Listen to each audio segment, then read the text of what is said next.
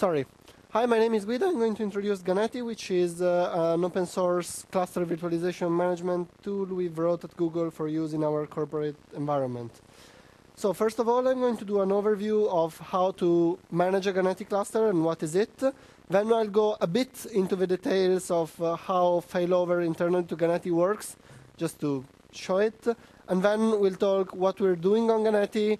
I'll have convinced you by that time to use Ganeti in your production networks, so I want you to know what we're working on and what the next features will be. So, what's Ganeti? Basically, you have Xen as a building block. You might want to use it rather than on a single box in a cluster, possibly using failover, but you don't have or you don't want to buy a SAN to store your instances on and things like that. What we do is tie it with DRBD and build a purely open source based cluster management technology without any need for special hardware, without any need for RAID on the machines. You can just use your desktops and put them somewhere and start using them. And we want support for different type of host systems because we have different customers that have different needs. And we want to manage at the same time tens of nodes and hundreds of instances because we don't want to manage each node at one after the other, but we want to have a unique cluster system. So what do we do? Basically, we have, this is a Ganeti cluster. These are the physical nodes, the DOM0 in Xen terminology, and then we have the virtual systems. This is one virtual system. It has a virtual disk, which is actually a DRBD device between System 1 and System 2. So what you can do after this is you migrate the system between System 1 and System 2.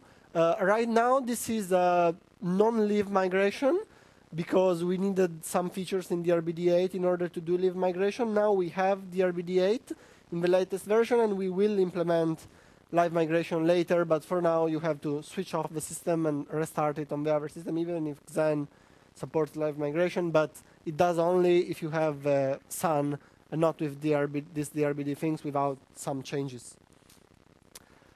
So this is how to use Ganeti. It's very simple, it's very straightforward.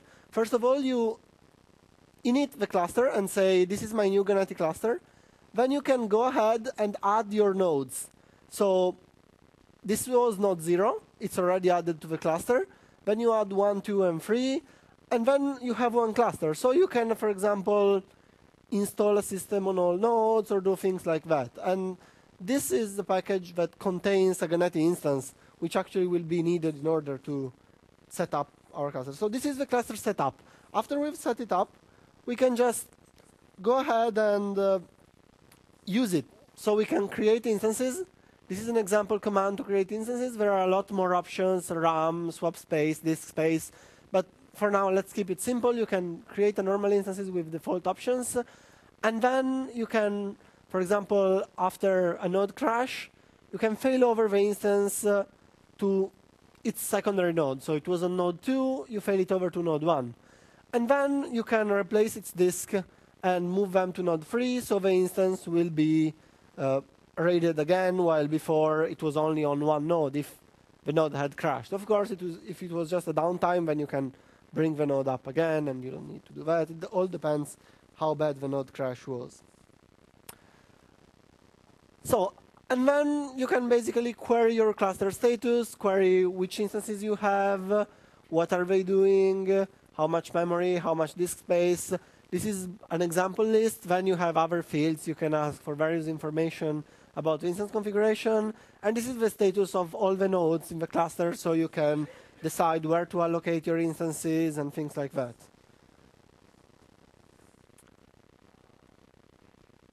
Now, what can you do? This is the whole Ganeti, like, in a short version. You have a GNT node command that lets you manage the nodes. GNT instance lets you manage the instances. The OS command basically lists and queries the operating systems you can install on the instances. For example, you could install Ganeti on Debian, but have Red Hat, Gentoo, and Debian images for your customers or whoever to use. and you have global cluster commands and an instance import-export tool in order to back up an instance to some other disk and then re-import it back or re-import it back with some changes. So let's go a bit into the detail of an instance failover. First, this is the normal cluster status as we've seen before. Then what happens is that system 1 has failed. So as you could imagine in Xen, if the DOM0 fails, the vert system is down too, and it's crashed. But we have luckily a copy of the data, so if system 1's motherboard has failed, for example, and we don't have a system 1 anymore, or all its disks have crashed because you didn't have RAID on system 1, it doesn't matter.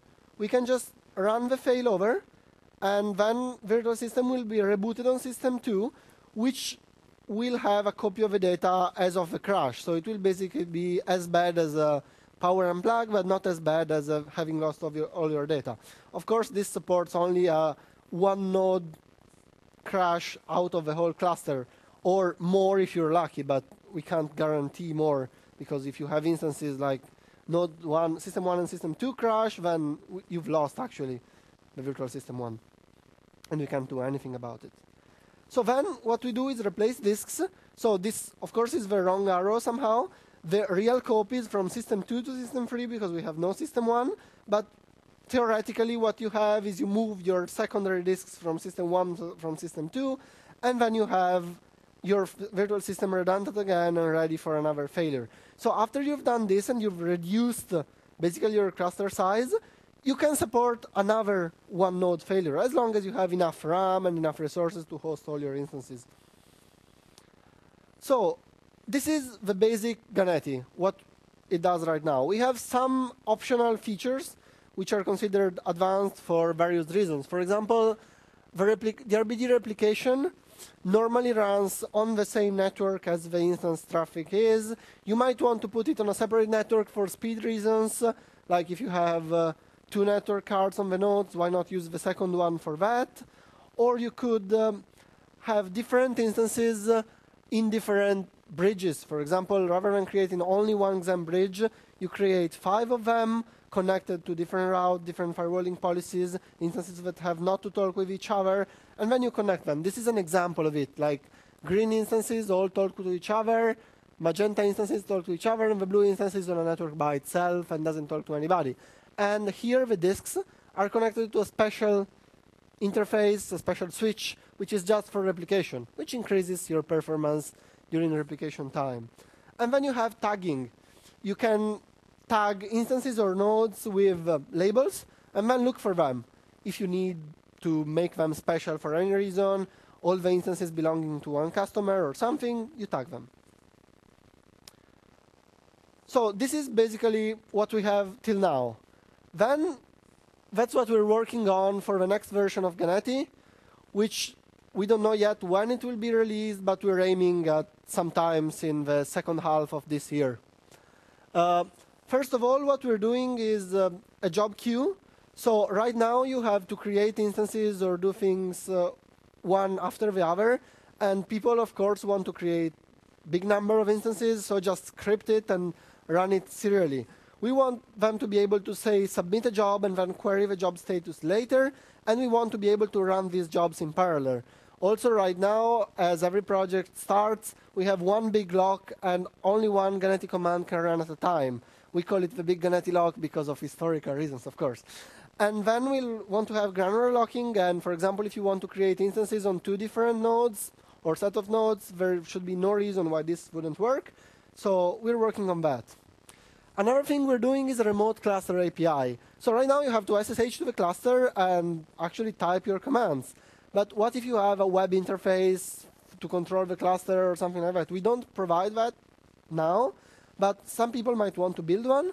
So we want to build an API that allows you to control the cluster. And maybe in the future, even single customers to control single sets of machines, but that's not in the first 1.3 release, as a release target at least. Then if someone has patches, of course, that might happen. Another thing that was asked is file-based storage. What ganeti does now is it requires you to have an LVM disk and allocates the instance disks on LVM. So this works pretty well for the RBD, but if you actually do have a SAN, it was reported to us that it becomes tricky because you would need either to have a cluster file system. Anyway, it becomes more tricky than just storing the instances on files and letting the SAN deal about everything else. So what we are going to do is allow you to say, put them in this directory, and then you'll manage your SAN, configure it, and take care that it's visible from the other device for failover. We won't, but at least it will allow you to use ganeti together with that. Then we'll have a possibility to customize your instances a bit more. As we said, now you can install different operating systems, but instances are kind of limited. You have one disk, one ZOP, one network interface. That's all. You can hack in the ganeti config file manually to have more. People have successfully done that because they needed it, but it's not quite intuitive, and basically you have all the support inside ganeti but not in the interface. So we're planning to polish the interface and letting you having special instances with two networks connected to two bridges if you want to do like VPN central points or things like that on ganeti. You'll be able to do that after this change. Then we want, of course, to have live failover. Now we don't have live failover because DRBD 07, which we were using before, works in master-slave, slave-master mode, so you couldn't failover the instance without tearing down the DRBD device and re-enabling with a master change to the other node.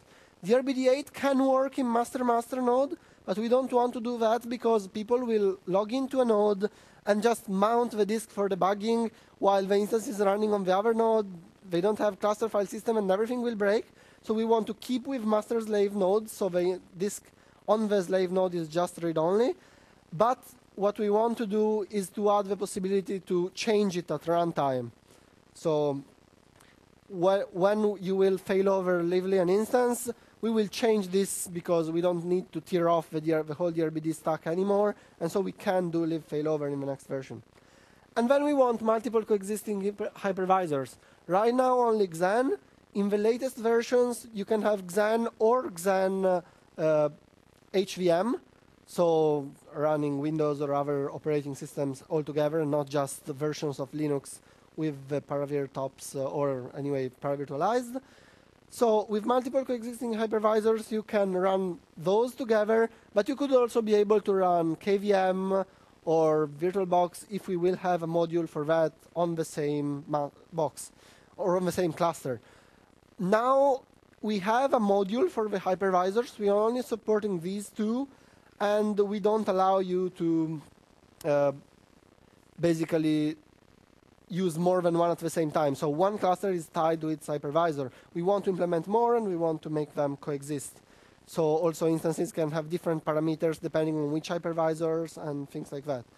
And then what we want is a multi-cluster management, but that's later. After 1.3, we want to use the remote cluster API to have a multi-cluster manager in order to decide which cluster to allocate your instances on in a central point external to ganeti.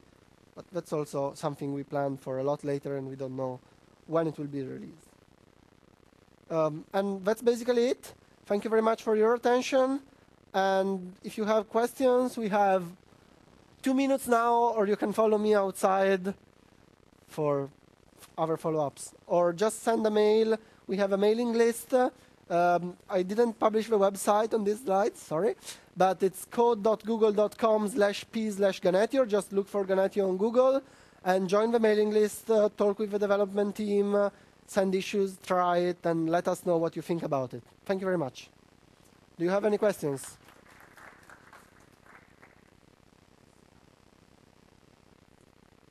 Yes. Yes, you have to do it manually. You could install some monitoring system that fails over for you, but right now we have no integration with Heartbeat and checking the node uptime and so on.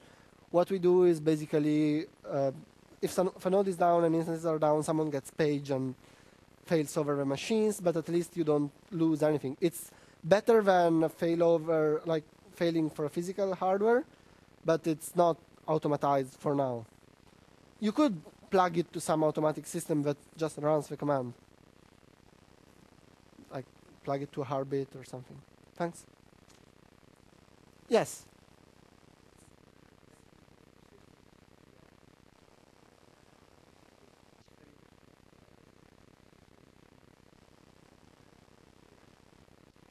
Yes, the cluster knows, all nodes know about the whole status of the cluster. So if you lose the cluster master, you can fail over that one to another node, and you will have all the status. You're welcome. Thanks. Other follow-ups outside.